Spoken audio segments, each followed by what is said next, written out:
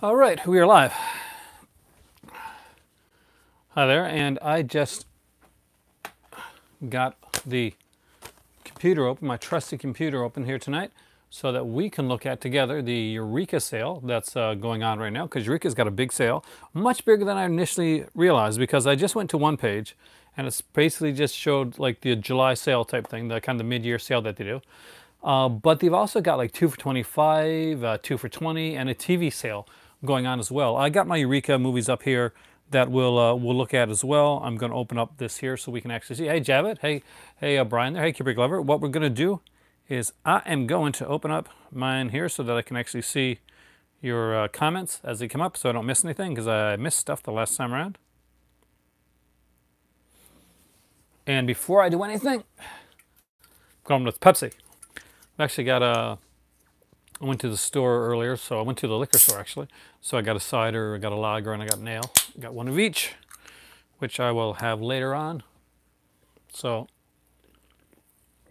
not all of them. Probably just one. I'm a light drinker. Anyway, Eureka is a company.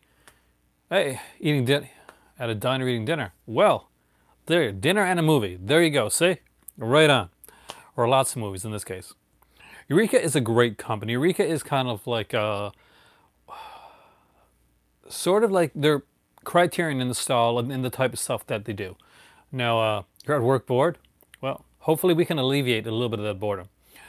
By the way, the new shirt tonight is the Beatles Abbey Road 1969 shirt, which I actually picked up today because I picked up a couple shirts and stuff for working out with. Now, does anybody here have any Eureka titles? I'm pretty sure, Kubrick Glover, you got some Eureka titles in your collection.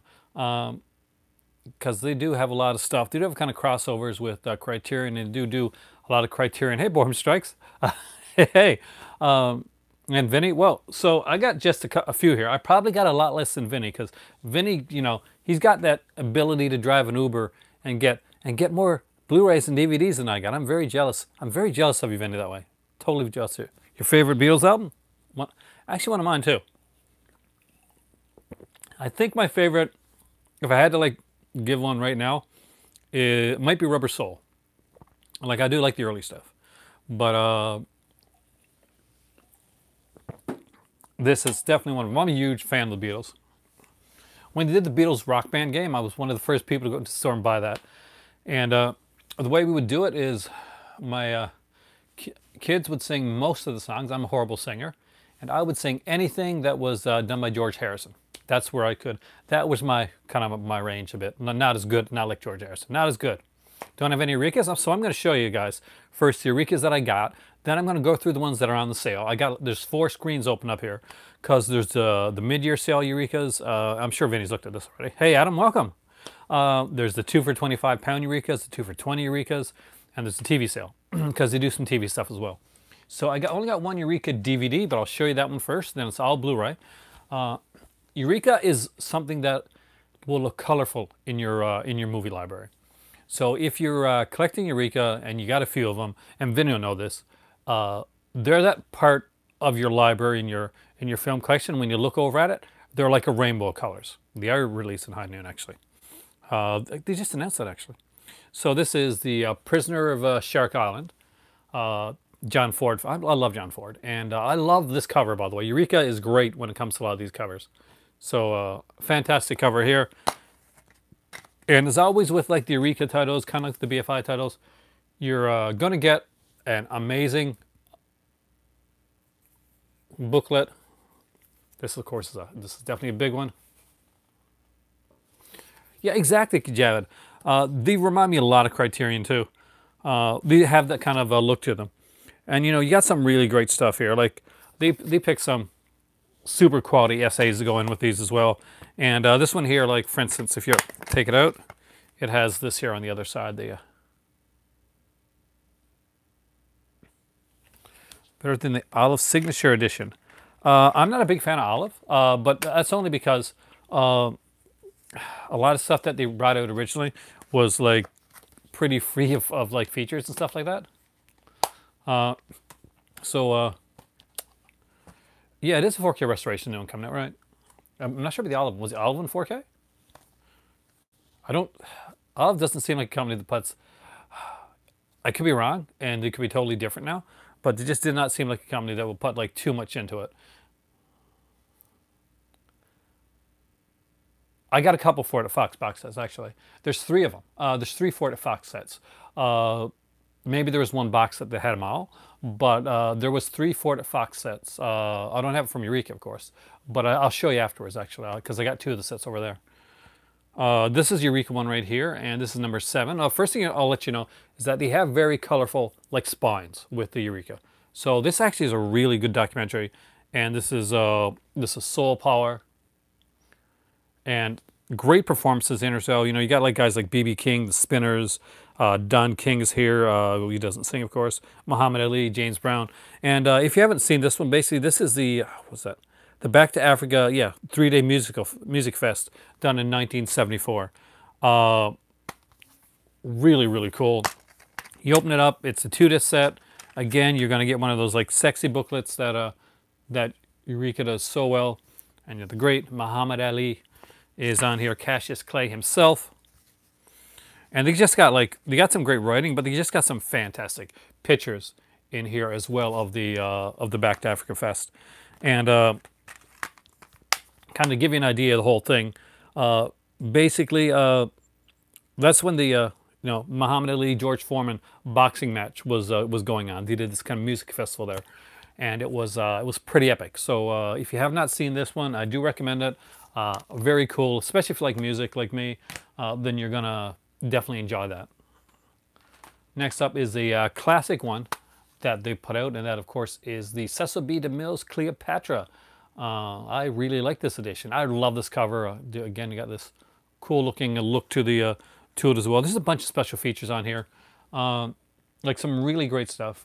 The booklet again, which I will show you because it is so sexy. And there you go. And there is the Cleopatra for this one right here. Again, this is a dual format edition. It has like both Blu-ray and DVD. And just to kind of let you know like some of the features, like on this one right here, for instance, there is like there's audio commentary with film critic and scholar F.X. Feeney, 11-minute documentary on director Cecil B. DeMille, 10-minute documentary on Claudette Colbert, a documentary on production code era, 40-page booklet, including 1934 interview with material with DeMille, notes on the film by Craig Keller, and rare archival stuff. So fantastic on there. Are they releasing? I'm not quite sure. I'd have to look. I'll be honest with you. I have not been keeping up on their stuff as much as I should, especially where I really like their stuff too. This is one I do recommend. I don't think this one's on the sale. Maybe it is. I don't know. Let's see. The original Cleopatra, right on. Is The Murder Lives at 21. This is really good. It's a Henri Georges Clouzot film, and this is the guy, you know, that did like oh my God, what's it called? It's killing me. So much, so much great stuff that I can't remember right now, and I got it over there with his wife. I can remember the film, and he's getting out of the bathtub, and oh my God, what a night! This night has been like so. Guys, what am I talking about? Diabolique is the movie I'm talking about. There we go. He did Diabolique, Wages of Fear, stuff like that. This is another one of his films. This is a much lighter film. Hey, Cinema Dave, we meet again. But this is a great cover, I got to say, and I do love the kind of the orange, kind of cool like spine that it has. Again, you get like another kind of really cool booklet in here as well. Clouzot is one of those guys that you're pretty solid, like when you go for his stuff. And the good thing is, as far as I know, I don't think I've never not gotten a booklet from. Hey George, welcome, dude. From Eureka. You're pretty solid with booklets from Eureka. They're all numbered, of course. Hey Mug, welcome. We're talking about the Eureka sale tonight.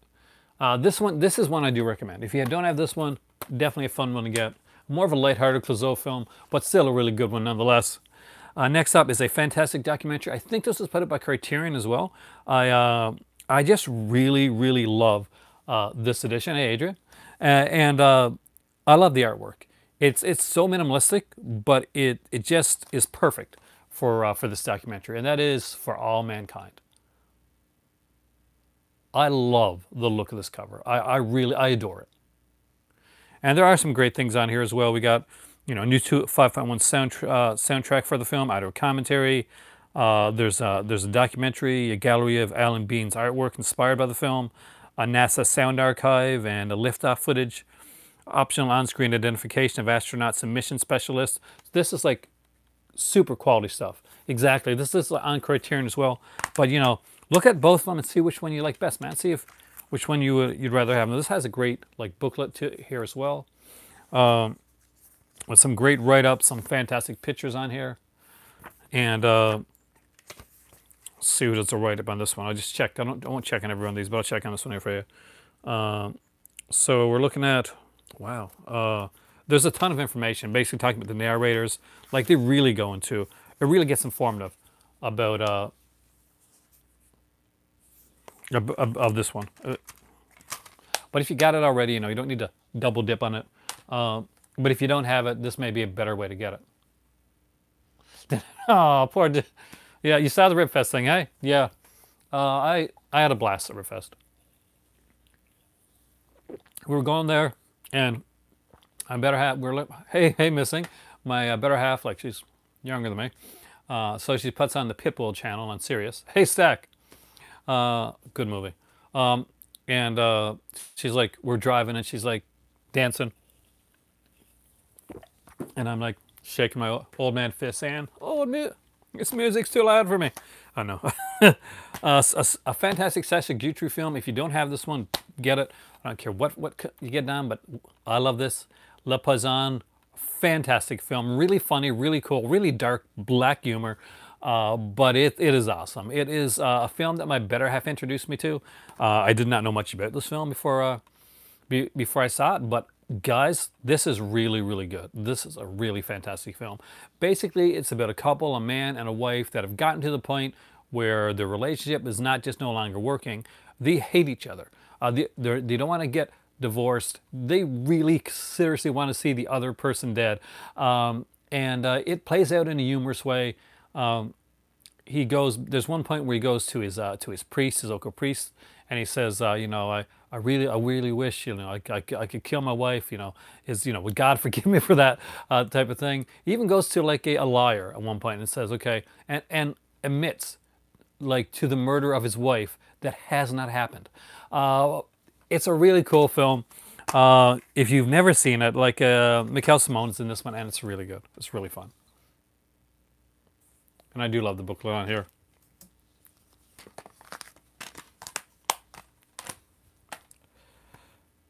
Next up is a film by Claude Chabrol. Hey, and ready. Nice. Did you get many films? I always like pimp at one-on-one films because you do have some great stuff. I would love to get a black label one. Did you get any black labels? See, I didn't get any black labels this time. 3. Ooh. What'd you get? I'm kind of interested. Or do you want to leave it for your channel and kind of like have a video where you're unboxing it? Because that's cool too. Just let me know when the video comes up so I can watch it.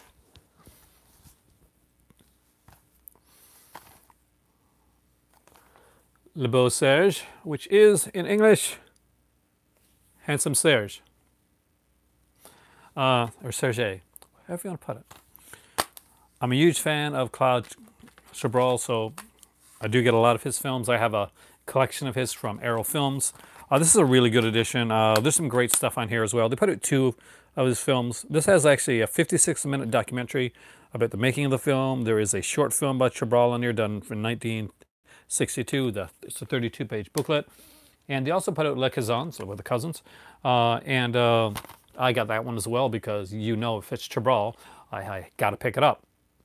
And again, some great stuff. Again, another 47-minute documentary on this one here, a 36-page booklet on here with vintage writing by Jean-Luc Godard. Great stuff and fantastic. Anything by Chabrol, you know, I'm down with. I'm pretty big on him. Next up is an original and a classic, and I love this case. I really, really do. And this is Wings. I'm pretty sure this was put in North America as well, but I do love this edition.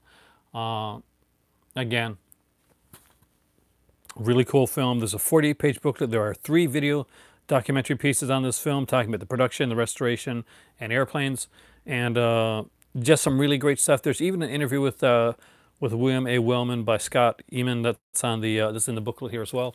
And I think it's actually it's a pretty thick one. It's like 48 pages or something like that. And it is a classic, it's a classic film. And see, I'm just going through my collection. We haven't even gotten to the Eureka sale because there's so much more on the sale that I got to talk to you about. Another one everybody should have. Vinny, if you're still here, dude, grab this one if you don't have it. It is a really, really great film. You are correct. It is the first film to win Best Picture. That's probably what it's most famous for right now. It's kind of like, it's almost like a trivia. I'm Canadian. Trivia Pursuit was the thing in Canada. It's kind of got bigger over the world for a while. It's a game. Yeah, that's like a Trivia Pursuit question. The first picture to ever win an Oscar was Wings. For Best Picture. Fantastic film. Great work by McDowell in this one here as well. A really cool edition. We got like some like short films on here, like 3 short films, video interviews on here. Just some incredible stuff. If you've never seen I definitely recommend checking it out. It's an amazing film. You guys are so quiet tonight. You just let me like kind of ramble on. Fritz Lang's Spies. Again, love this stuff. It's a 2-disc edition. We get like a alternate cover art for this one here, which looks pretty much the same except with pretty much with a different color. Just got this one from Criterion. I knew they would eventually put this out. Did they put this out? Oh wow. Okay, I didn't know they put that actually. Haven't watched it yet. Anything Fritz Lang, you're solid with, man. And I'm not sure what's on the Criterion one, but this one here has basically the original English intertitles with optional original German intertitles with optional English subtitles. It's got a 71-minute long documentary on the Blu-ray only, a 52-page booklet containing rare and exclusive writing on this by Jonathan Rosenbaum and other people. Disappointed in that movie, really? I like Fritz Lang. It's been a while since I've seen it. But, have to go. And before we get to the sale part, have a great evening. Enjoy your Saturday, man.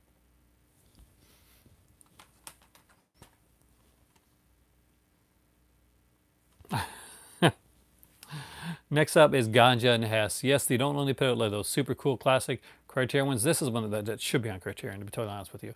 Ganja and Hess is an amazing film. If you haven't seen it, it's something that you should see. It is a blaxploitation horror film, but it's a smart film. It's an extremely smart film. And this is a great edition of it, by the way.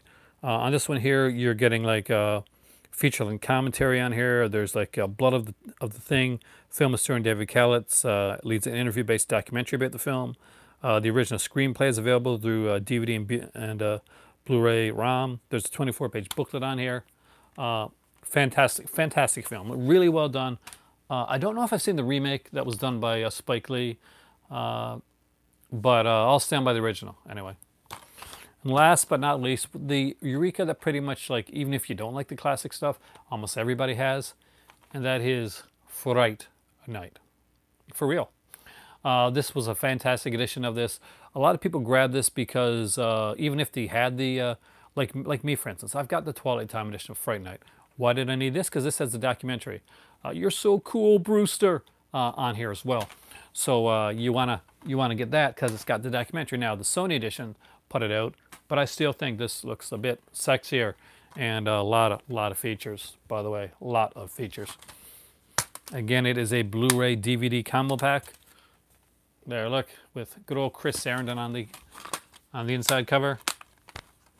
All right, so let's talk about what they got going on right now, and I knew you would have that in ready. Isn't that a great edition? Well, let's talk about what they got going on in the sale right now. So I got my trusty computer open up here because I did not make the same mistake that I did last time of not bringing my computer. So we are going to go through what's on their stuff. We'll go through all of it. We'll go through it pretty quickly. But if there's anything you're kind of curious about, if I know anything about it, or if I can check on it for you, I will. I will list the prices. And there are actually some pretty cool prices. So just so you know, this sale is ending at 9 a.m. on July the 15th. So not a lot of time if you want to grab some stuff on the sale. But let's go. Let's start up. So, oh great. And we're starting it with a Pier Paolo Pasolini film. Hey, De Katana. Uh, and it's called Love Meetings, or in its own language, something I'm not going to pronounce wrong, Akatone plus Camosi di Amor. So that's there for £8.99, so £8.99. Next up is the classic Burt Lancaster film Birdman of Alcatraz, which I actually really do need. And this is, again, a dual format edition there for $9.99. Cover Girl, the Rita Hayworth, Gene Kelly classic is here for $8.99. There's a Cure, Kiua. Oh, okay. The is which is like a I think it's an Asian film, and that one is $9.99. Death in the Garden, a film by Louis Banal, is here. La Mort in Ces Jardins, and that one is $8.99. There's a set here, the early, oh God, I'm totally going to pronounce this wrong. Ho Hiseo Hassan, 3 films, 1980 to 1983. It's a Blu-ray set, and that one's like $15.99. Fedora is here. That one is going for $7.99. Gate of Hell, that one is also by Criterion. This will have a bit more features and a better cover too. I got Gate of Hell. It doesn't have a very good cover. This one is really nice. For $8.99. Harmonium is here for $9.99. House Haso is which of course is the Japanese like really crazy one like Criterion put out, is here for $9.99. Inherit the Wind is a fantastic film. Spencer Tracy, Frederick March, Gene Kelly. If you haven't seen it, definitely see it. Is here for $9.99. Journey to the Shore is $8.99. A lot of Asian films. Kings of Hearts is here, which is Philippe de Braca, and that is $9.99. Legend of the Mountain is here, and that one is $9.99. Marty, again a classic Ernest Borgnine film, is here for $8.99. Medium Cool is really good, and that is here for $8.99. If you haven't seen that one, I recommend it. Michael is here for $9.99, and that's Carl Dreyer, of course. Pickup on South Street, kind of a cool classic film if you haven't seen it. That one's here for $8.99. Repo Man, that one came out by Criterion as well. That's here for $8.99. And wow, yeah, dude, there's a lot of like Asian films there. Tag is out for $8.99. The Defiant ones, Tony Curtis and Sidney Poitier, and they got like great covers on these, by the way, just to let you know. It's here for $8.99. The Morning MOURN. Which one? Because you said there's like, so you said Fuller. Which film? So I won't go any further. I want to.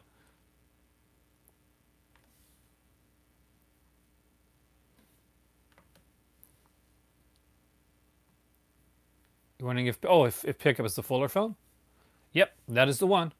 And just to give you an idea of what it is, it comes with a 36-page booklet, a new exclusive interview with Kent Jones. There's a video interview with Francois Gorif.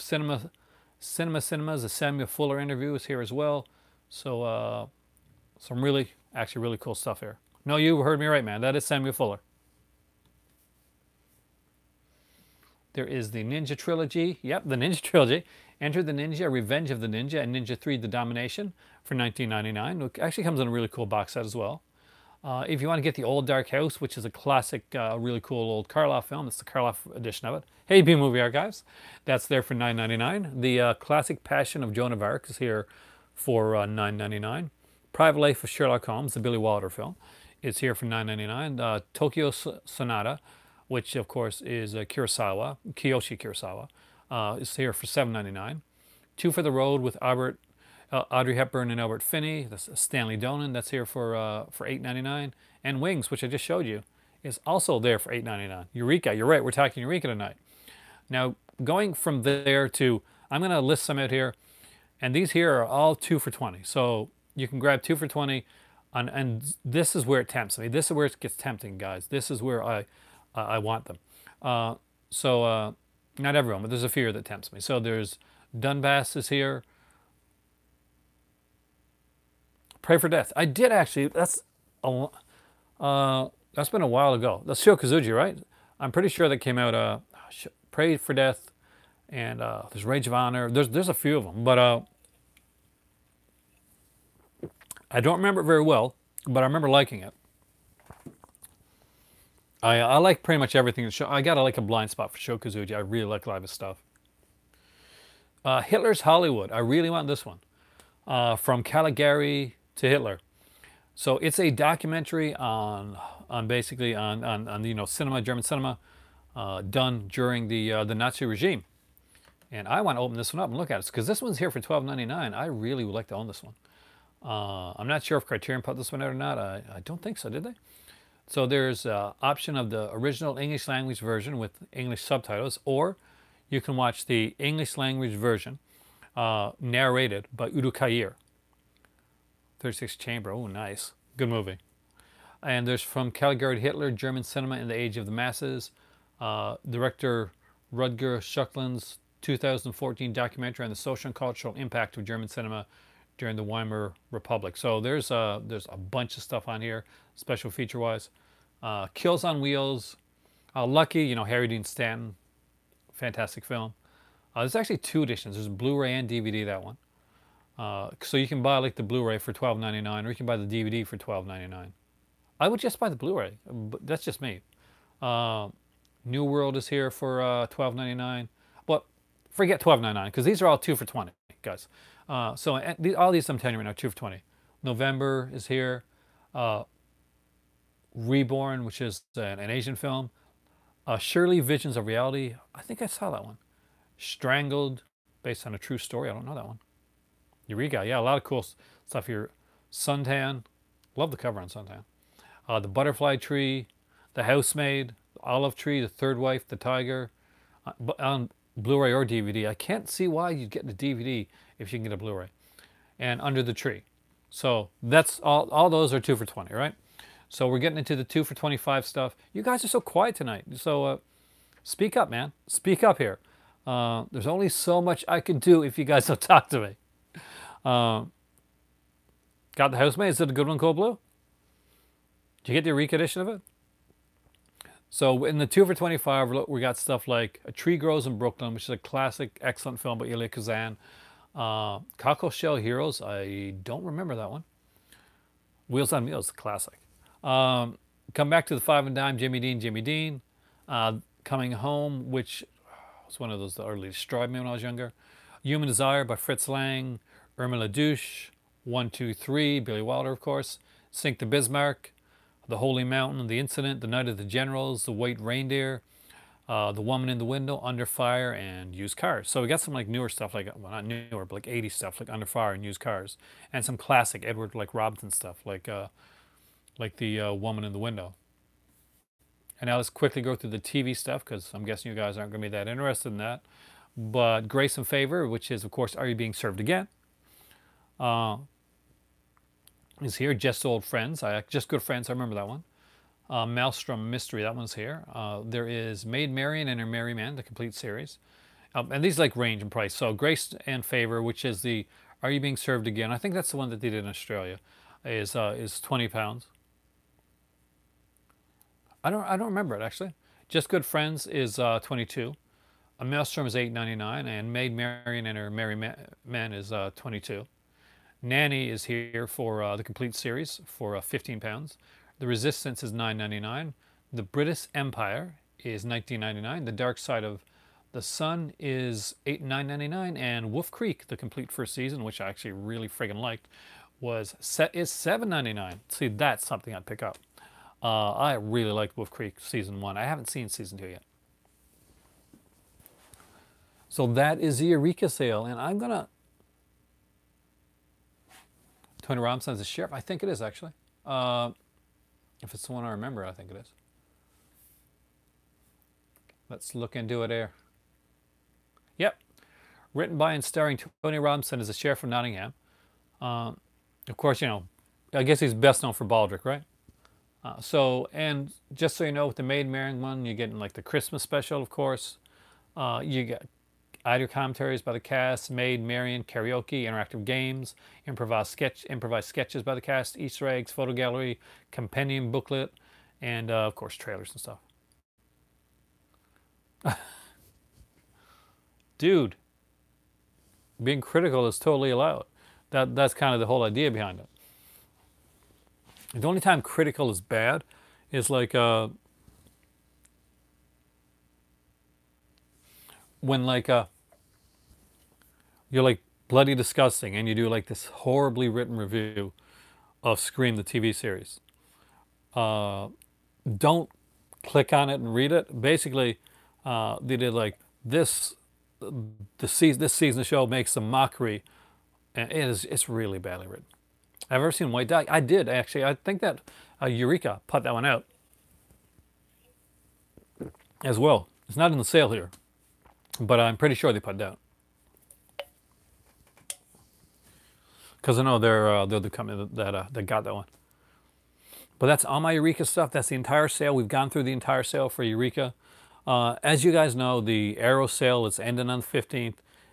Oh yeah, as soon as same as this one is. Do I like Wages? I love Wages of Fear. I actually like the Sorcerer too, Sorcerers, which is the remake of it, but with Roy Scheider. I thought they're both good. I like Wages of Fear better, but I do think that the Roy Scheider one definitely has its place. And it's a shame. Like he really, really thought a lot of that film when he was making it.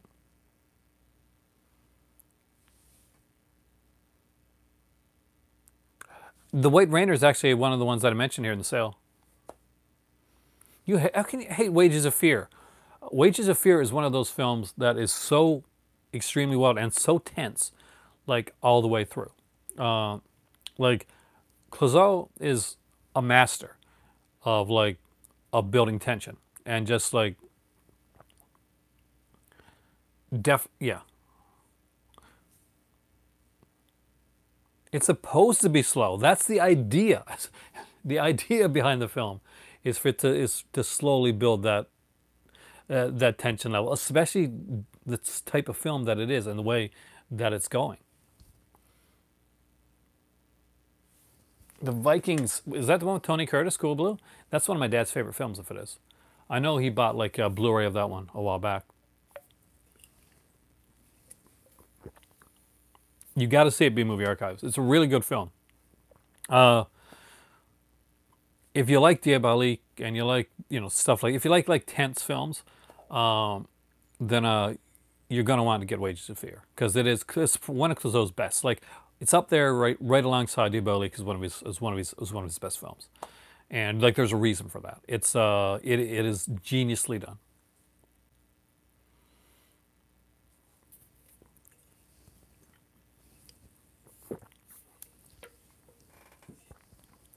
Maybe you'd be better with the remake then, Brian. But with Schreider. But I actually do. I do like the first one.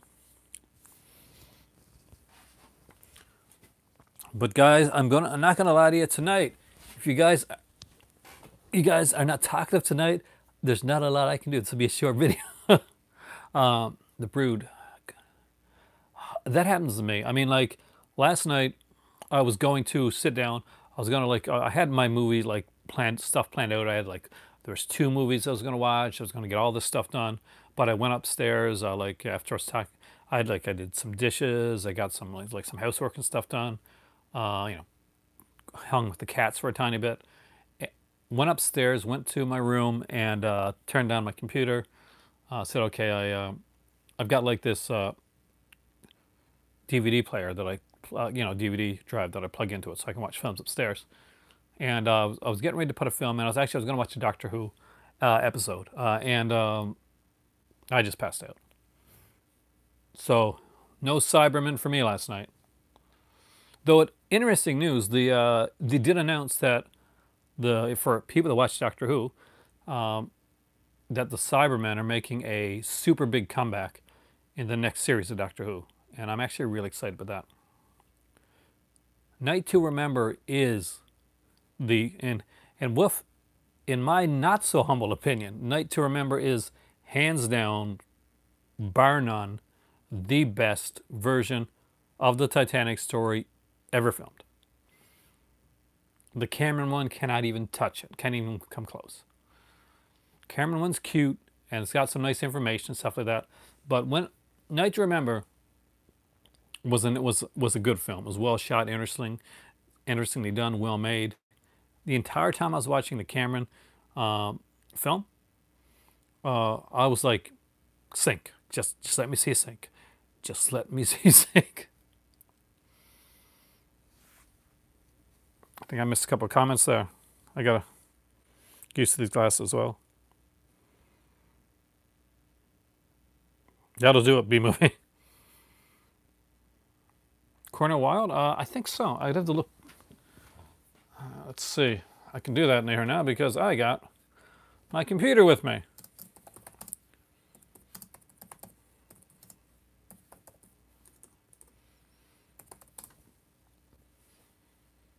(1958). Roy Ward Baker directed that one, which is fantastic because I love Roy Ward Baker.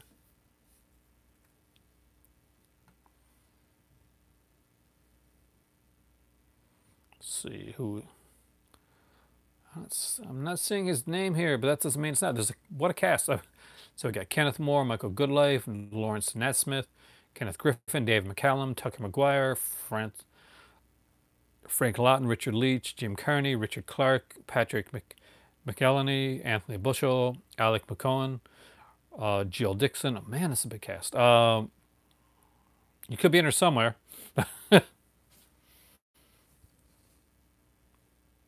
They do release some of the same films, and they release a lot of really what they consider again really the important films.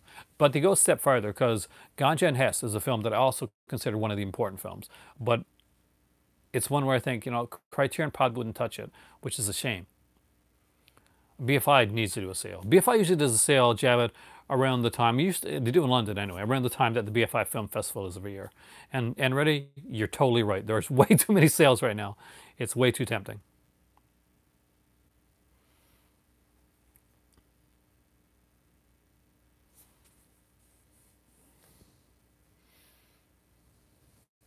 But there is so much. I mean, there's so much good stuff coming on. Usually the BFI Film Festival, if I'm right, anybody here can tell me, is I think it's around October, somewhere around there. To me and your wife, who's the king of action? You say Sylvester Stallone, she says Arnold Schwarzenegger. Well, okay, you mean like an 80s action? You obviously mean 80s action if you're talking about Sylvester Stallone and Arnold Schwarzenegger. I'm going to have to go, you're going to hate me for this, but I'm going to go with your wife for the action portion of it. Like Stallone's a better actor than Arnold Schwarzenegger, hands down. Better writer, obviously does more, his fingers in the pie a bit more with his stuff. But Commando. Commando's pretty perfect as an action film. Myself, I like guys like Michael Dudikoff and Chuck Norris and people like that. So even Bronson, I kind of go more towards their stuff, right? But I guess out of those two, T2, yes, another big one. I got to go with Schwarzenegger because he does have more of that high impact, high voltage action stuff. So hopefully you don't hate me for that. But I got to go with Schwarzenegger, even though I do love Stallone stuff, and I think he's a great actor. Yeah, but still, Daylight is slower. I mean, Daylight is not a fast, action-packed film. It's not. I mean, it's more of a drama. Cobra, it's good. I mean, and it's got some great stuff. And it's got that line that Jeff just said. But again, nothing compares to the action. Even Cliffhanger, but that's a later film. Still, ICU is a great film, but neither one of Cliffhanger is a good action film. ICU, it's a horror, it's a thriller. But again, when you're looking at stuff like you're looking at Commando and Terminator 2, all the other action-oriented films he made. Demolition Man, it's again okay. Tell you what, let's do it. Okay. Let's look at their output. So let's bring up Arnold Schwarzenegger. Good question. I like this. This is really good. This is cool. See, if you're just saying who was the better filmmaker, Stallone. Stallone's a better filmmaker. Because he's got Rocky, he's got all that stuff there.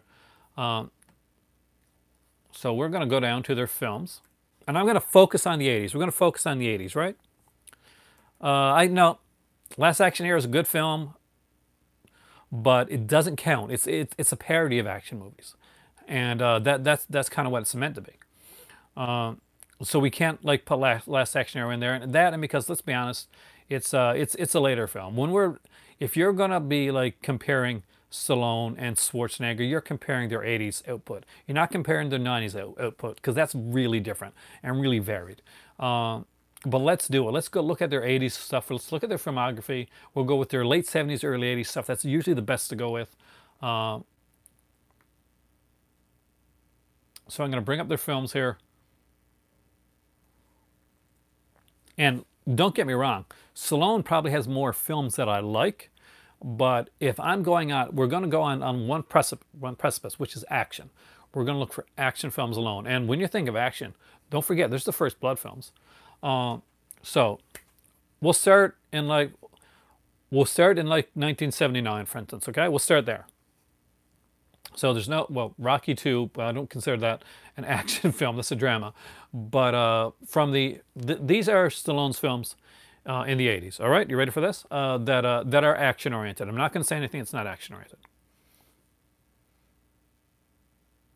Oh, I don't doubt like that Stallone's a cool guy. I would say he's a really cool guy. But we're going on one thing here. So we got like First Blood, fantastic action film. Rambo First Blood, way more action film than First Blood, actually.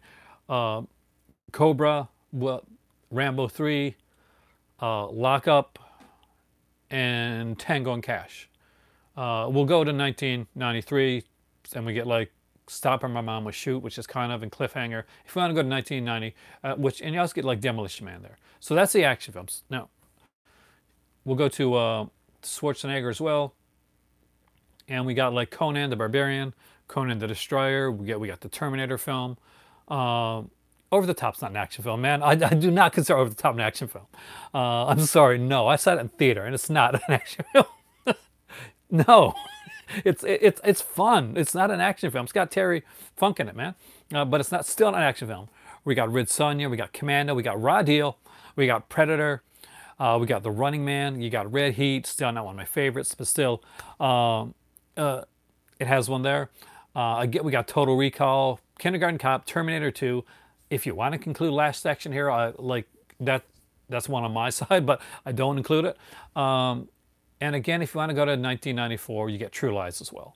I think it goes with it saying that the films on each of the films with the most action, whether you like it or not, or you like him or not, it's Schwarzenegger.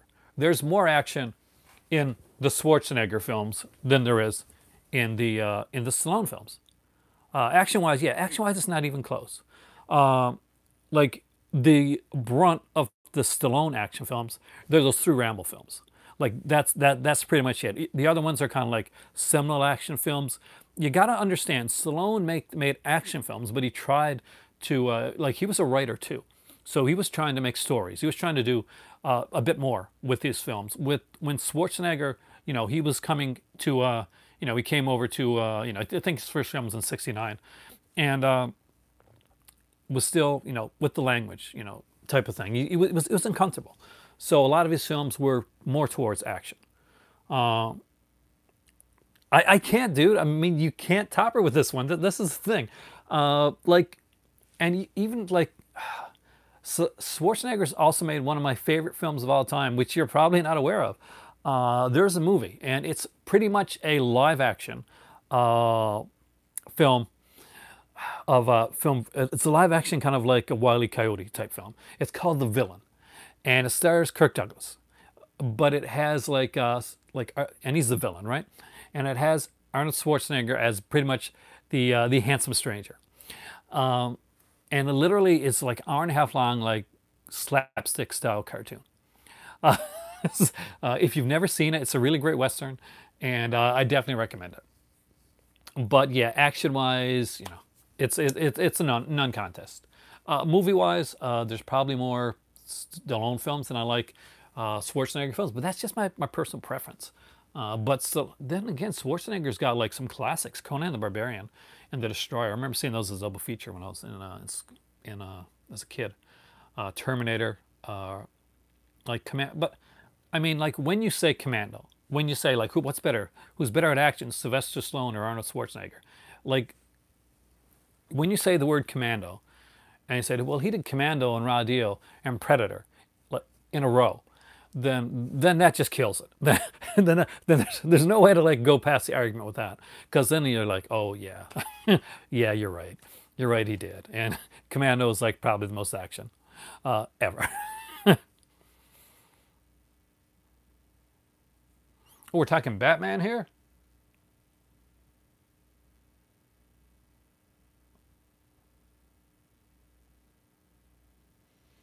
Roger Ebert said Christopher Nolan did Batman the best. I don't know how many comics Roger Ebert read, but I'll tell you one thing. Not enough, because no Christopher Nolan didn't do Batman the best. Not even close. This one is more of a matter of opinion than Schwarzenegger's Stallone thing. But you wanted to get me talking about Batman? Okay. No. Christopher Nolan is a fantastic filmmaker, a visionary, much in the line of Kubrick. And much in the line of Kubrick, he took a lot of liberties when it came to how he did his Batman film. In the same way that Kubrick took a lot of liberties in how that he did The Shining film. Is there some masterful work in acting in the Nolan films? Are they great film noirs? Yes. Yes, they are. Are they great Batman films? No, not quite. And do you know why? I'll tell you a secret. Christian Bale sucks as Batman. He's horrible in the role. He is atrociously bad in the role of Batman. Like, super bad in the role. I'm not even joking. Do I like Nighthawks was my favorite films. I got it in the Shout Select edition over there, by the way. It's a really good edition. I recommend it. I don't like everything Tim Burton does. Not even close. Have you ever seen the Willy Wonka film? It sucks. But Tim Burton gets Batman. He gets the character of Batman. The website for the sale is, I'll get it for you right now, eurekavideo.co.uk. So that's eurekavideo.co.uk. So you have to remember that when it comes to, nobody's saying The Dark Knight sucks. What I'm saying, no, we're saying, I'm not talking for everybody, is that the film The Dark Knight works with his version of the Joker, although I love Heath Ledger's portrayal of the character of the Joker. I don't think it's a really good Joker. I think it's a great character, though.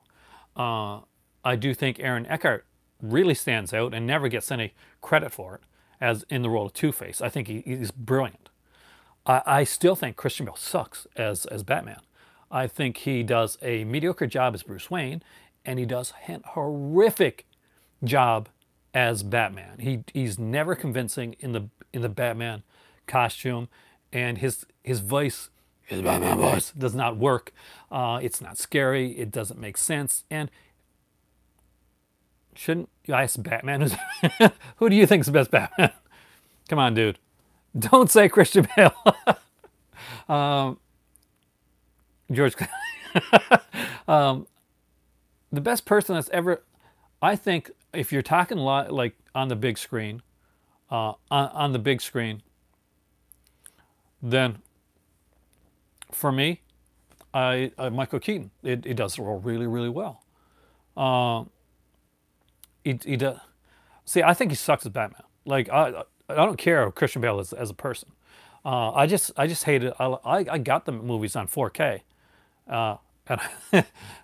but he's just not a good Batman. I grew up. This is my character. This is like Batman and Spider-Man. These were Superman. Those were the characters I grew up with. I was like super big on like these on these characters. So nobody's more excited than me. Like when hearing like there's a really big filmmaker who's going to be doing a Batman film. But Michael Keaton on the screen and the way that he plays the character is someone that you can see. You can look at him. Oh, Nicholson, 100%, and I'll explain that in a second. Actually, I'll get back to that. When he's playing the role of of Bruce Wayne, and he's damaged and he's hurting, and he's conflicted. He doesn't need to show a lot. It's in his eyes. It's when he takes off his glasses. It's when he glances. It's when he looks a certain way. It's brilliant acting, and it's done minimalistically. He doesn't have to go too. It doesn't have to go too far out there to do it. He just does it, and he does it effortlessly.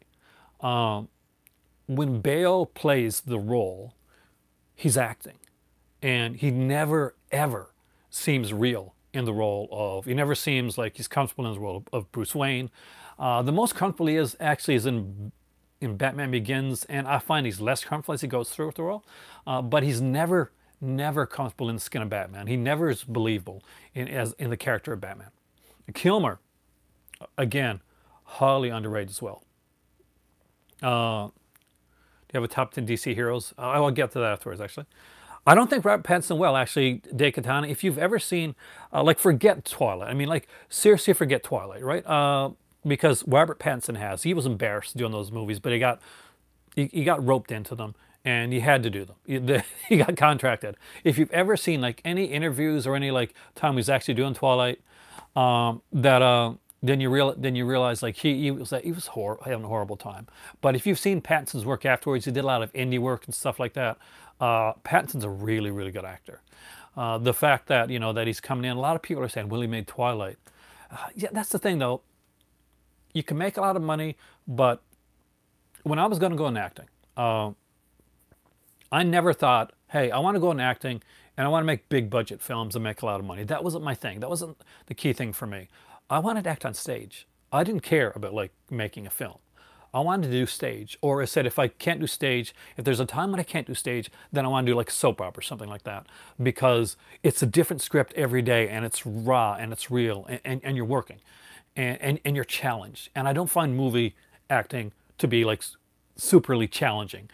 Things are done out of order. It's, you do things ad nauseum until it works. You put it together, okay. But acting wise, for me, stage was the thing. I'm an acting snob that way. I'll totally admit that. Anyway, asked about Ledger and Nicholson. Ledger's performance in The Dark Knight is top notch. It is an amazingly layered, fantastic, incredible performance. I want to get that. I want to say that first. I want to say that so before I go any further. Nicholson was born to play the role of the Joker. And Nicholson is the Joker. He becomes the Joker. People say, well, he's just playing Jack Nicholson. No, he's not just playing Jack Nicholson. It's just that the character of the Joker works so well for Jack Nicholson that when the movie came out and he said, well, look at that, Jack Nicholson's playing the Joker. Nobody ever thought to say, like, I wonder if Jack Nicholson can play the Joker. Because, no, he was made for this role. And Jack Nicholson doesn't just play Jack Nicholson. Jack Nicholson is a much better actor than a lot of people really give him credit for. And people say, well, he just plays himself. Like, go look at Five Easy Pieces. Go look at the stuff that he does in Batman. There's little nuances that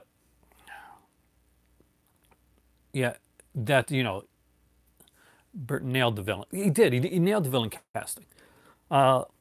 Is that true though? I heard there was a rumor that Jack Nicholson warned Ledger about playing the Joker because you got to go to such a dark place, but I'm not sure if that's really true. I don't agree that you got to go there because I will tell you one thing right now that I believe strongly, and the method acting is utter BS. You can get out there and you can act and you can study it, or you can't, or you gotta. I don't believe in method acting. Mark Hamill, but Mark Hamill's fantastic as a Joker. But he's, again, we're talking live action, and right now, and you guys are gonna like you're not going to like to hear this. Like, especially you guys that like Heath Ledger, you're not going to like to hear this. Or, you know, if you're a fan of the other two. But right now, I'll be honest with you.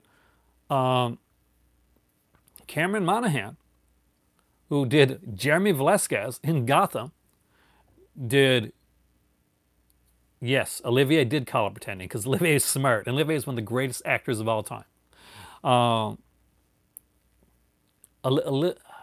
Cameron Monaghan, that played Jeremy Velasquez, who wasn't allowed to be called the Joker, played a Joker just as good and just as layered as Ledger and Nicholson. And he took stuff from both of them.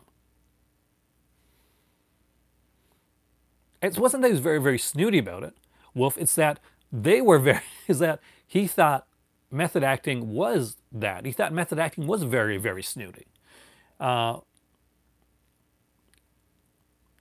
That's, you know, that's the thing, is that he said, you know, just bloody act is pretty much the thing. And it comes back from when he was making, was it The Marathon Man? I think something like that, with Dustin Hoffman. He's doing that. Like, Olivier's older. Man, moving around, all that type of stuff. It's hard, right? It's like he's getting older and stuff like that. And he's acting and he's doing this. And Dustin Hoffman is young, and he's going, and he's like, you know, what about my, you know, I got to do my, not De Niro now, not really, not sometimes. I don't think he does very often now. But Dustin Hoffman kept like stopping the scene. It's a big chase scene. You know, he kept stopping the scene. He's like, no, I gotta get into character. I gotta get my, you know, I gotta get this done right. And Olivier's like, he's going and they're doing the scene over and they're doing the scene over. And Olivier's an older guy. He's in his 70s by this point, and it's a big chase. It's hard on Olivier, and he just turns around at one point and he looks at Dustin Hoffman and he says like, just act, you know, just act. It's not rocket scientist. You get paid to play pretend. Just act. That's what acting is. You don't need, I don't think you do anyway. I get on huge rants about that. This is back from my days, you know, theater and stuff. I always hated when somebody would come in to the theater and we'd be doing a play or something. And you couldn't get next to them, or they were doing some type of like thing where basically, you know, I have to walk around all day like the character, or I can't do the role. Then you're not very good, are you? Because if you're really good, then you know what? Action. Okay, there you go. Then you start. No, you know, okay, cut. Then you're you again. What's my favorite film noir? Okay, Javin, thanks for distracting me. That's good. My favorite film noir, God, there's so many. Let's see, it's over there. I really love Narrow Margin. There's a really great one with, Robert Mitchum. Logan counts as noir, though I think Logan's more of a Western than noir. My favorite is, let me just check right here, because I'm not good with names tonight. This is killing me, guys. It's totally killing me. It's not that one. It's not that set. Where the hell's the set at? I can't see it, guys. I cannot see it.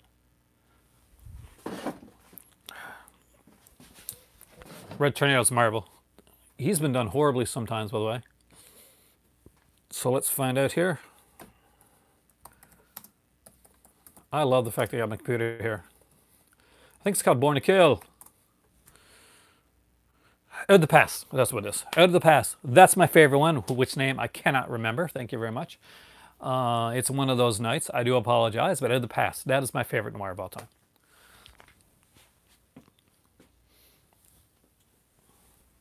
I've watched it, God, in the last 2 or 3 years, I've watched it so many times. Like, Born to Kill is Lawrence Turner. That's another one I love. Thank you. Will I do a noir episode? Yes, I will. I'm actually looking to do one in the very near future. Build my gallows.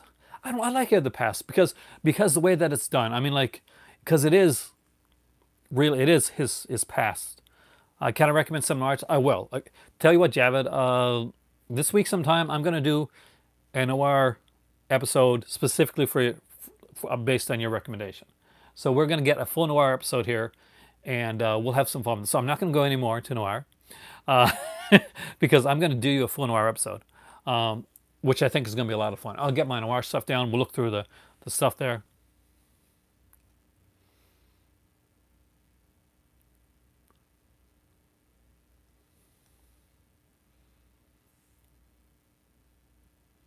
Oh, Red Tornado. Somebody mentioned Red Tornado? You mean from the DC comic character? Yeah, Red Tornado's DC. Um, sorry.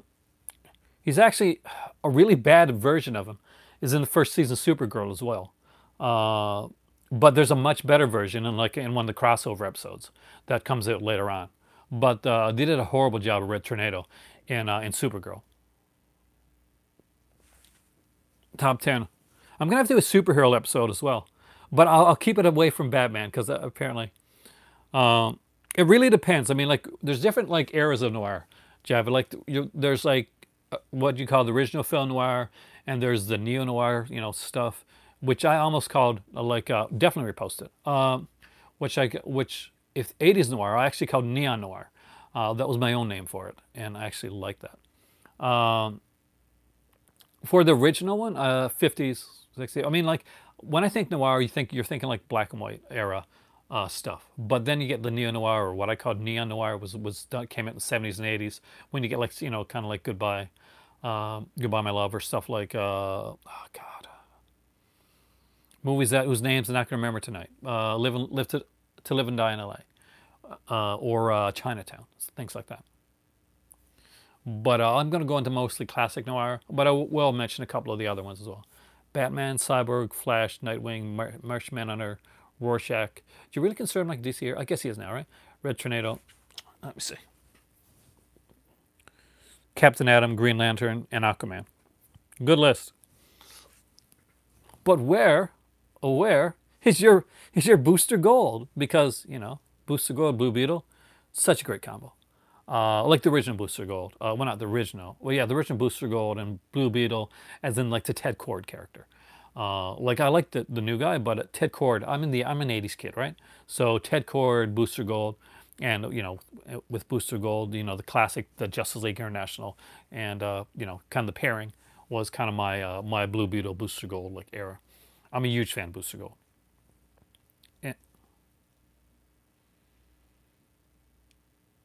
Playing a different Joker. Well, Jack Napier was basically just a name that was used in in the Tim Burton movie, and a lot of people got upset that the Joker, before he becomes a Joker, kills Batman's parents in the 1989 Joker film. But the guy that created Batman said if he could have went back and redid it, he would have done that same thing. He would have had the Joker before it became the Joker kill Batman's parents too. So Bob Kane rules when it comes to that. Bob Kane and Bill Finger, they rule when it comes to Batman.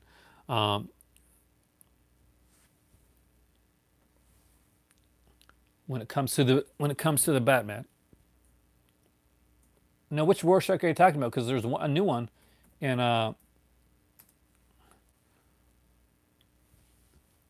now, Kiss of Death, if you're talking about like the Richard Widmark one. That was remade actually with Nicolas Cage, right? And Dave Caruso from I guess at that time he was probably on not Hill Street Blues, on oh God, that my mind's gone tonight. But it was Dave Caruso and Nicolas Cage in the remake. But in the original, I think it's Victor Mature and Richard Widmark. I can hear definitely. Do I like Adam West? I have the 1960s series over there, Cinema Dave. Now it's pre-CSI, so it would have been like New York. Oh my God, is this killing me, man? Watchmen movie Rorschach. Okay, because there's a new Rorschach in the comics now. There's like kind of like the guy that took over because he made like Watchmen into the one. Yeah, I'm gonna do a super. Tell you what, I'm gonna do a film noir episode, and I'll do you guys like even better. I'm gonna do a superhero episode as well. Besides Terminator movies with Schwarzenegger, with Sylvester Stallone, what was Arnold's last big action movie? I guess if you want to go with the Expendables, but like uh, like if you want to like go that way. But Schwarzenegger made way more action movies than let me go to IMDb. It's the best place for that.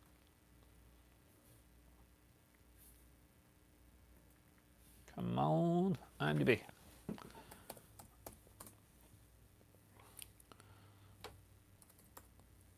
But yeah, you can't beat Arnold Schwarzenegger when it comes to 80s action films. He just maybe Chuck Norris could be up there, like because Chuck Norris made a lot of stuff too.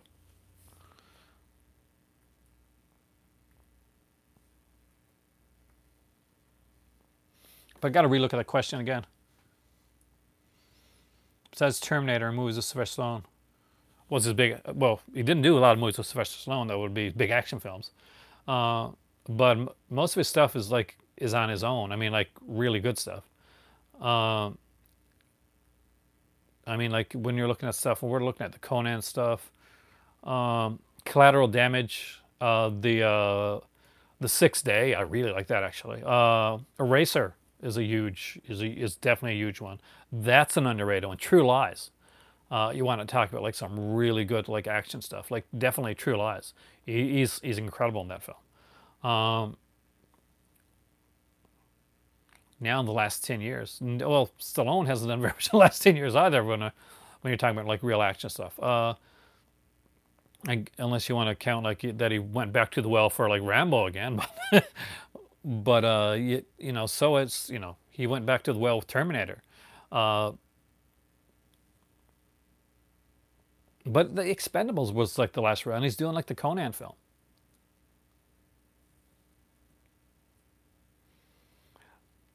So there's like Terminator Dark Fate coming out. So maybe that one. Uh,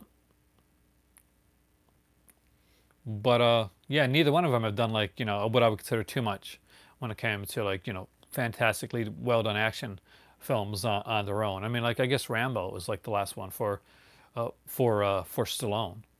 But that being said, that's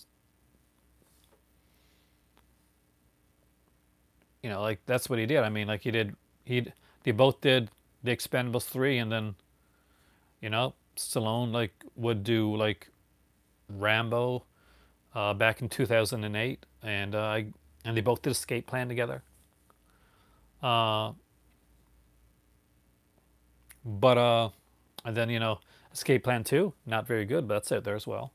Bullet to the Head back in 2012 is a fun little film. But that being said,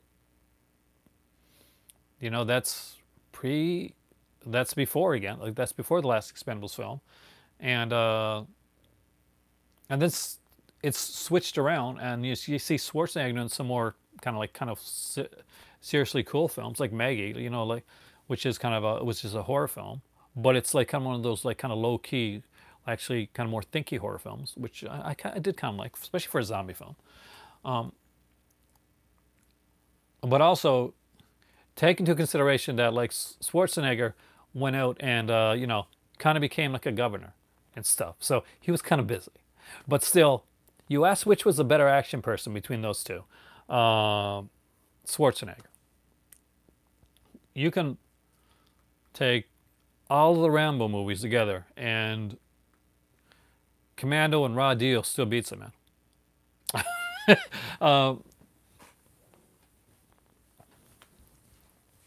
And I'm not even.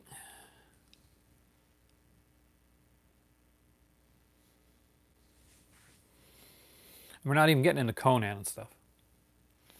Stop where my mom was shoes. That was horrible. That's Estelle Getty, right? Like from the Golden Girls. My better half, she loves the Golden Girls. She's got like a T-shirt and everything. I'm serious. She got like a couple Golden Girls T-shirts. But But oh my God, yeah, that was something. Stop or My Mom or Shoot. Actually, there's a story behind it. Uh, and here's the thing: Stop or My Mom or Shoot was something that was offered to Schwarzenegger, right? Uh, so there was a rivalry between Schwarzenegger and Stallone. You know, kind of the the rivalry, the who's the big action hero type rivalry. So Schwarzenegger maneuvered it so that Stallone and his camp would think that Schwarzenegger was really interested in Stop or My Mom Will Shoot. So Stallone took the movie, and Schwarzenegger laughed his ass off. Uh, Baby movie. Thanks for coming in tonight. I'm actually gonna be heading out pretty soon myself as well. But it has been a fun night. I do like this debating thing. Thank you guys so much for this. This is so cool. So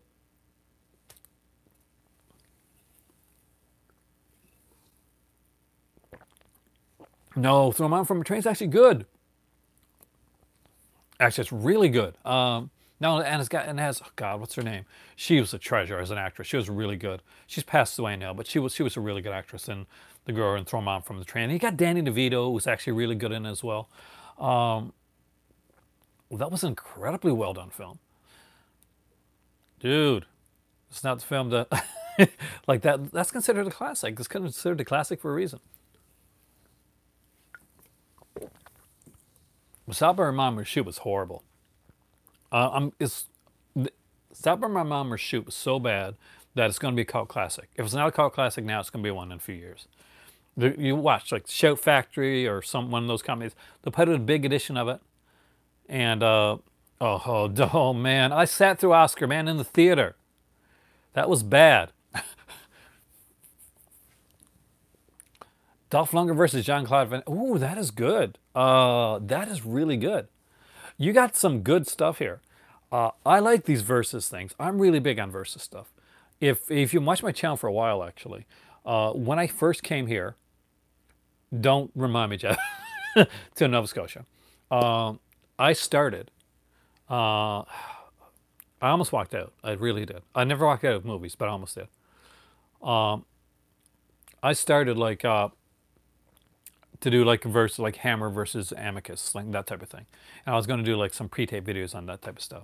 But this is way more fun to have like somebody come up with like, a versus type of thing. We can actually, if I got my computer in or something, we can actually go over like the films like of each of the people, or go into like companies and talk and go versus, and we can actually discuss here. Like I'm opinionated. I will give my opinion all the time, and there's lots of times that I'm wrong, and I will, and when I'm wrong and I get beaten, I will give you kudos for that. Yeah, Steve's got pretty bad.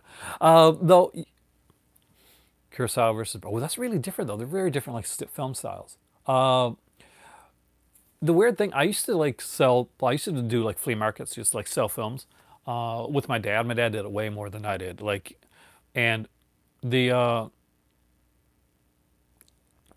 Steven Seagal films, man, money. Like it was money. If I had like 20 Steven Seagal films on one of those movie tables, right? And I had like some classics, some ones like you think really like Casablanca, or has like some Friday the 13th, or like any, just think of anything you want to, like anything you think is going to sell. I can tell you right now that I knew that I was putting out the movies, right? The Steven Seagal movies were gone. They were gone within the first, no, not bootlegs. I never saw bootlegs. No, just actual films. Basically, and we'd like sell stuff to like people, like we'd get stuff people like couldn't get out to and stuff like that as well. Get movies into their house. But we did like a bunch of like back in the day, like a long time ago, years ago, we did like we'd buy like video stores and collections and stuff like that. And start, of course, back then was VHS, right? And then we went into DVD after that. Yes, I do. I love. Do I remember? I got a Red Scorpion here. I got the Arrow edition. It was one of their last window boxes that didn't that was selling out. Under Siege is actually really good. I do like that one. Now, there's a couple like Steven Seagal films that are like early ones, but usually I'll tell you one thing that I can that I can say for him. His early stuff was like his three name stuff, Above the Law, like that type of stuff. Those were cool, and but the key part to those films was the bad guy. The bad guy's key, like is paramount. Like you can have like a decent, you can have an okay action star, but if you got a good bad guy, man, you that movie, movie can be money. The movie can be made. Marked for Death, Marked for Death, Out for Justice, like stuff for that. Those things were actually pretty cool. Tommy Lee Jones, exactly. William Forsythe was the best bad guy, I think, in in Steven Seagal films. I can't remember the name of the movie. It's probably ones I said, probably Marked for Death or something like that. But I've never heard anything about Steven Seagal. I'd have to look into that. Because I thought he was like, isn't he like a deputy or like works in the marshal and the sheriff's office or something like that now? Because he did like a reality show about him, which I don't watch, but I do know that he did have a reality show one time.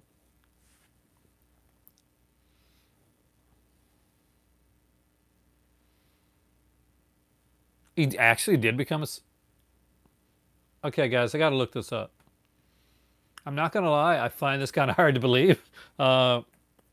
Even if I don't like the guy, I do kind of find that hard to believe. But you're right, guys. He holds American, Serbian, and Russian citizenship. Multiple women accuse Seagal of sexual harassment or assault. Oh, wow.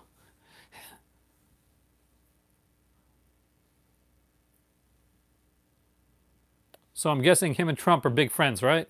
Because they both work for Putin and have been accused of sexual assault by multiple women. Uh, no, no, I don't. uh, I mean exactly who I said.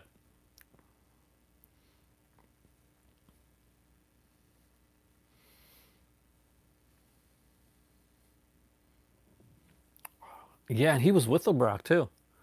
Like I think, but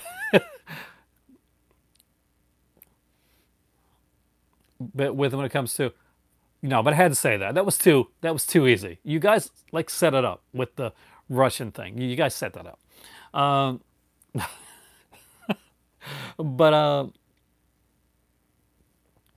yeah, I heard that like I don't know. I hate using like. I heard like there was like abuse in the relationship. That's why she ended up getting away from. But she got fairly messed up herself at one point, I think.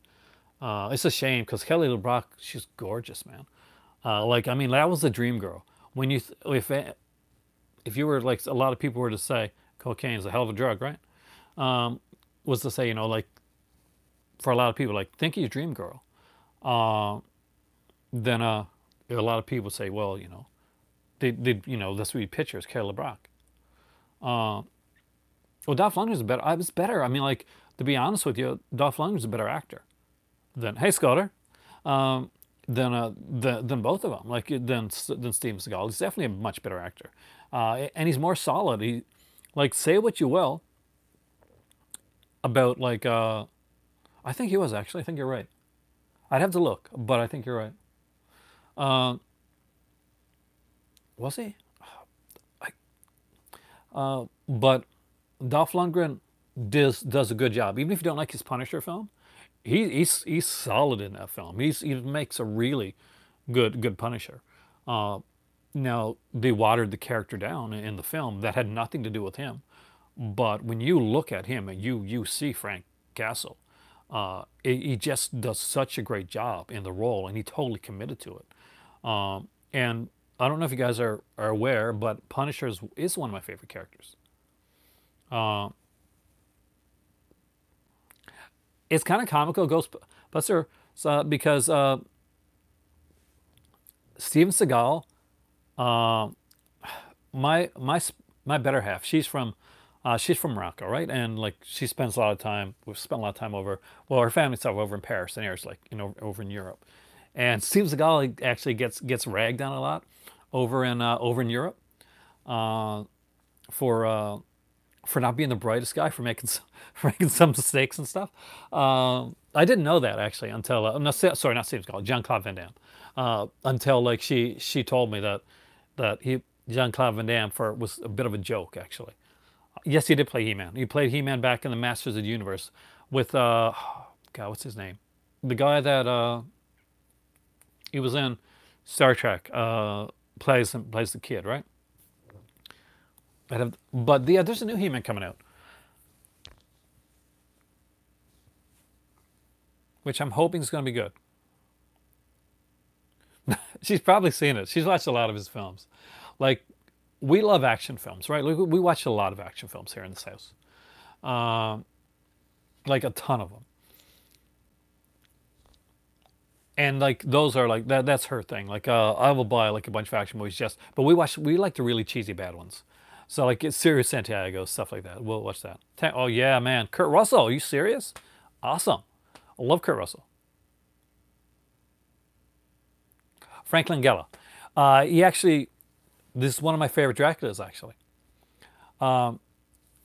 He played Dracula back in 1979. For me, like I went to the theater to see it, and it was like my first Dracula in the theater. So like that's huge, was huge for me. Langella was like a stage actor, and the Dracula movie that he did, yeah, he played Skeletor. That was him under all that makeup. But Langella is like is brilliant in that. He's great in like oh God, I think when they did what's that? So much. He-Man's actually it is being remade. And the guy that's doing it, I'm pretty sure, you can correct me if I'm wrong, Dave Katana, but I think it's the guy that's done a lot of like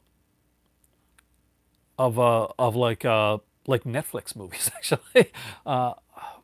Because I'm pretty sure he did a Netflix movie that I saw. I think Langella was in a Lolita film too. Like he played the role. I'm pretty sure. I don't quote me on this, but I think he played the role that was played by Peter Sellers in the original Lolita.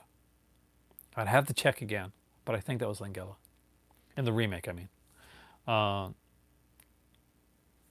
curious now.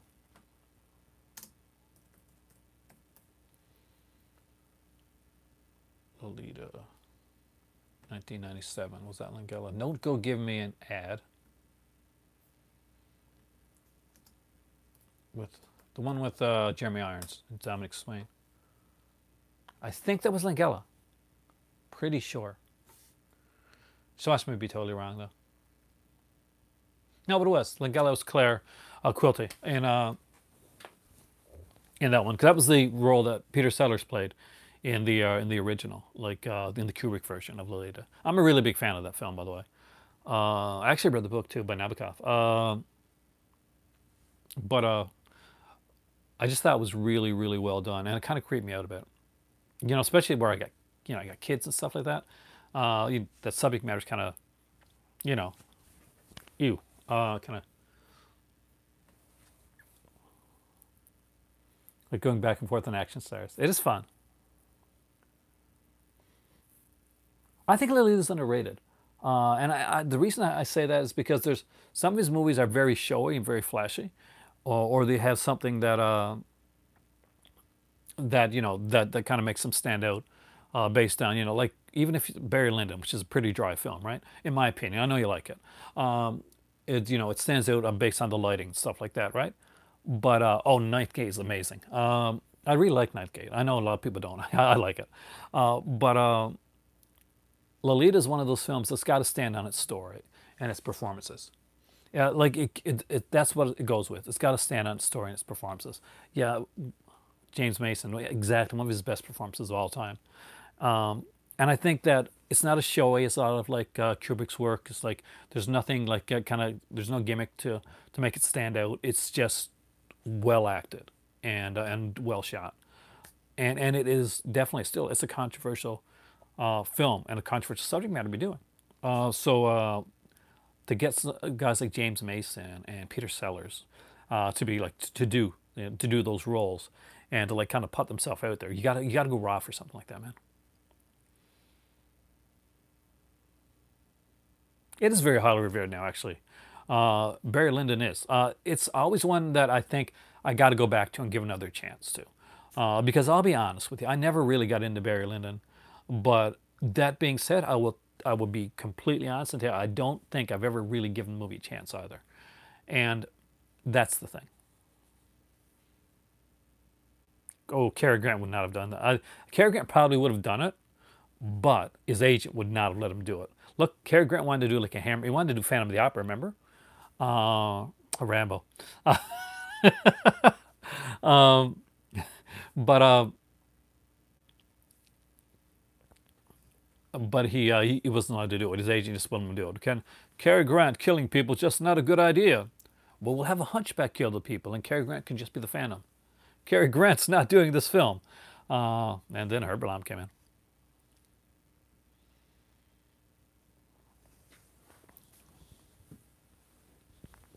That's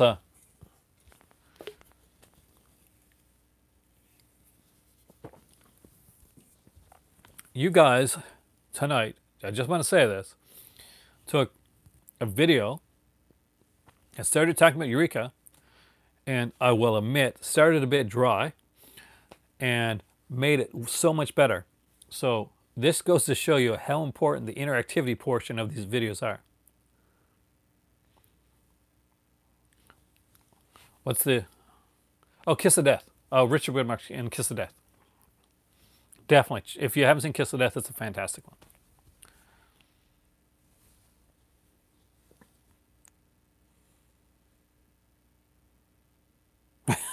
That's a scary typecasting to have, man. Well, nearly. That's the thing. In Suspicion, even in Suspicion, which is a fantastic film, they had to switch that ending, right? You know, oh, look, he's actually not. Thank you, Dick. Kiss the Girls, actually, I did. I'm a fan of the books. So those were big for me. What was the other one, too, that they did? They did like a bunch of the novels. I think it's Patterson. It's Patterson novels. I saw the third season of Stranger Things. I think the way that I put it is I love the first season of Stranger Things. The second season's okay. The third season, way back in form again, way better.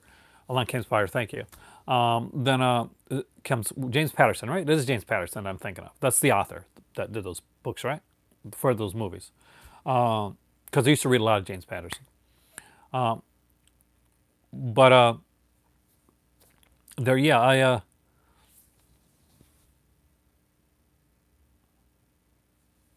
Third season's way better than season 2. Like, in my opinion, anyway. Third season just is really, really good. It's like, it's solid all the way through. Wrong Turn. That is an odd statement to make.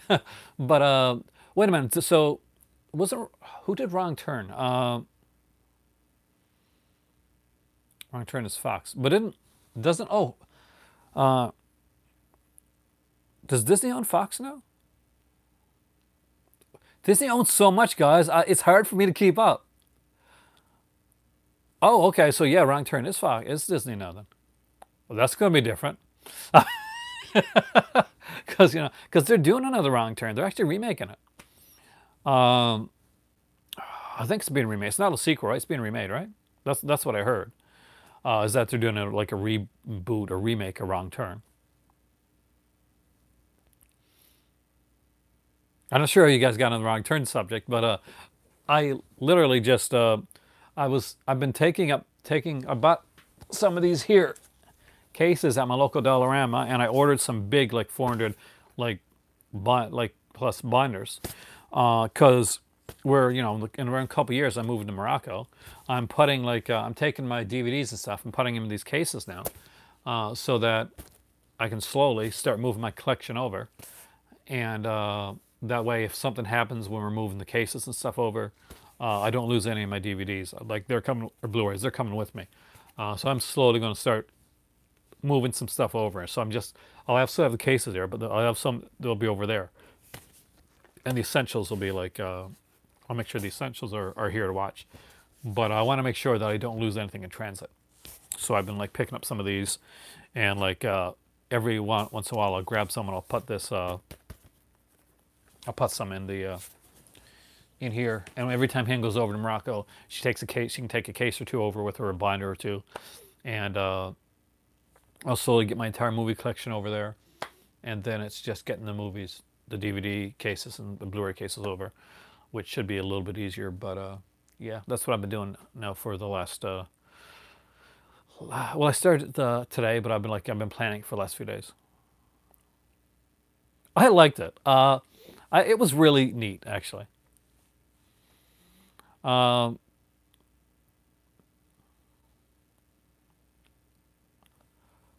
uh, so, is it my place? Yes, yes and no. Um, we got a house, and that's huge. Uh, like this place here, this entire house here would fit like in a portion of the house that like we got in Morocco. But like we're probably living in the city most of the time, like we're in Marrakesh, and kind of going back and forth. But we got a condo in Marrakesh, which would definitely be smaller. Of course, it's a condo than the house here. But we're planning our like we've already started planning our media room uh, for uh, for Morocco, right? So basically, the living room is going to be we're going to have like the 65-inch like screen uh, there, and around it, all around it. If you kind of picture like the screen there, and like all around it, there's going to be like this shelving that's going to like encompass all of it, and that's where like you're going to see Blu-rays and you can see box sets and stuff going around the room like that. So that's how we got that planned. In Turkey, I don't know. I've never been to Turkey. I know that there is censorship in the country Morocco, as in like films being made and stuff there, but you still get to see them. You can still see them.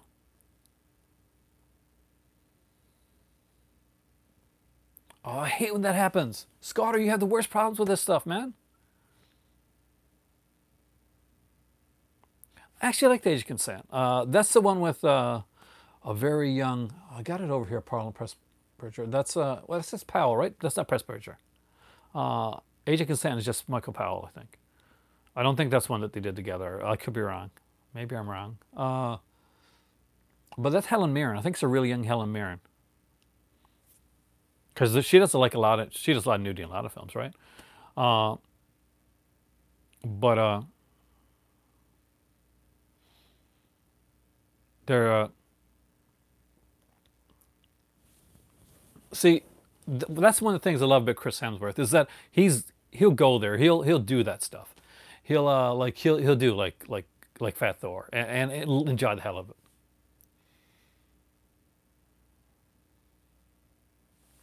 Caligula, that's it.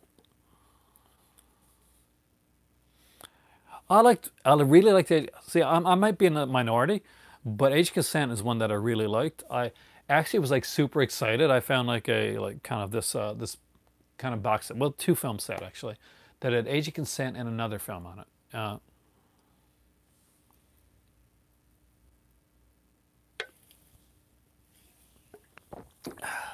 For what do I think, Caligula?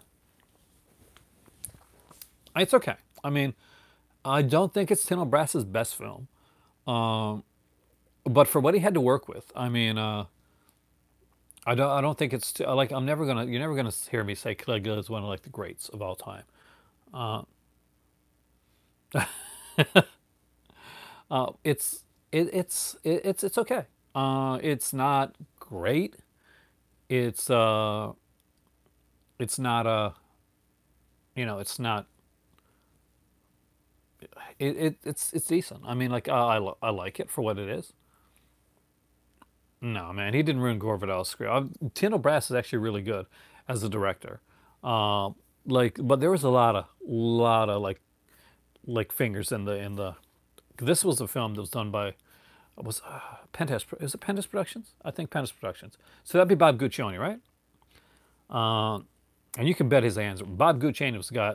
Guccione was the guy that truly considered, like he considered himself an artist. That was his thing. But but there was a lot of stuff going on behind the scenes when it comes to that film. It like considering all the stuff that went on, I think was okay. Um, and, it was a fun film. I watched it. I got it in my collection. It's not something I could watch every day. I'll be honest with you. Like, and maybe this is telling. Um, but I watch Waterworld before I turn on Caligula. That's just me. Um,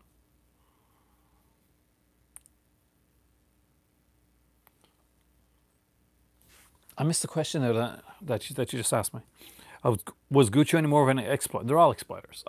From to an extent. I mean, like, uh, don't think that there's any real difference between Bob Guccione and you have Hefner or any of that stuff. Some of them actually does do some great.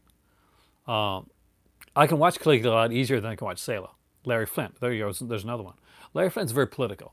That's the thing with Larry Flint never made no bones about the fact of what he did, right? Like he had a bunch of strip clubs and stuff like that, and his like thing started out basically as like a little magazine that he was doing for strip clubs to promote the people, the ladies that were coming in to his clubs, and it kind of it steamrolled. He wanted to make a magazine. He talked to people about it. I actually watched a documentary on him, and then he ended up doing like doing the magazine.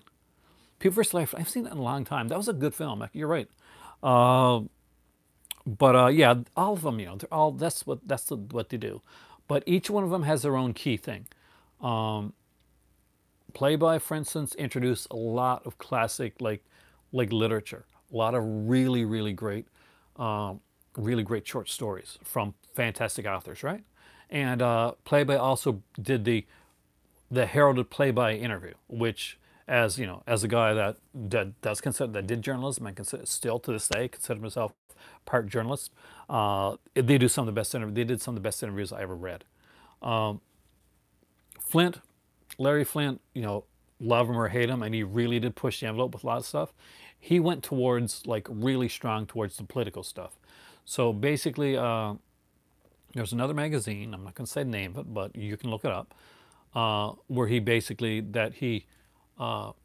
really lifted heavily from another magazine, and that's not Playboy.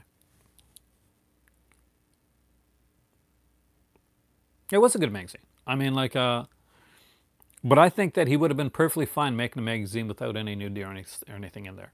Uh,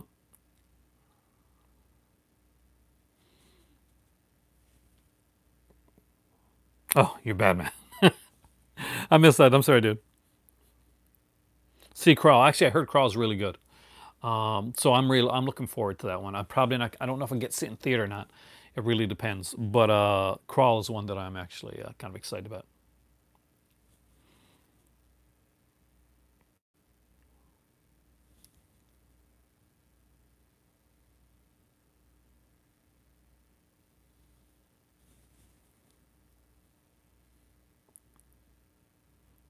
Razzle. What is Razzle? Do they have drive-in theaters in Morocco? I don't think so. Not that I know for. They have like huge cineplexes in Morocco. One of the biggest theaters I've seen, like in my life, was in Casablanca. They got a huge cineplex in Casablanca. If, if you ever get there, if you ever get to Morocco way, like in all seriousness, go to the Morocco Mall. It is massive and super impressive. Thor. Oh wait, Thor's not Greek. As in like, oh, Norse. Are you talking about Norse mythology? I'm not keeping up, guys. I apologize. I'm missing a lot of comments. Oh, really? Was it? Can I be honest with you? I did. I read certain ones when I was a kid. But It's not something I really kept up on. But I used to like a lot of the articles and stuff. I don't know what Razzle is. I never heard of it. Like mine was like down to the like, and I try to keep this fairly kid friendly. You're probably going there next year. Let me know before you go there, man. I can definitely recommend some places and some stuff to you, like places that you really need to go if you go to Morocco. Like 110%, because there's places that I did not know about until I got there, and I will always go back to certain. Essaouira is a place that 110%. If I go to Morocco, if I'm gone there for a week, if I'm gone there for 10 days, at least two of those days, I'm gone Essaouira because it is just such a great place. Oh man, you just go on the beach and just relax. The food is fantastic. Probably taking students there. Are you going like right into? So are you going like to Casablanca or? Because like you can go to the Casablanca airport. You can go there. I'm not sure if there's one in Marrakesh or not. I'm trying to remember. I think there is. But I think, well, if not, then you just get the train from Casablanca into Marrakesh, like the students, which is fantastic actually. I recommend, that definitely, obviously you got to take them Casablanca. Marrakesh is, again, big. And Essaouira, let them see where Orson Welles and the Beatles and Bob Marley used to go and do their art and write and think and just chill and hang out where Alfred Hitchcock hung out. That'd be that's Essaouira.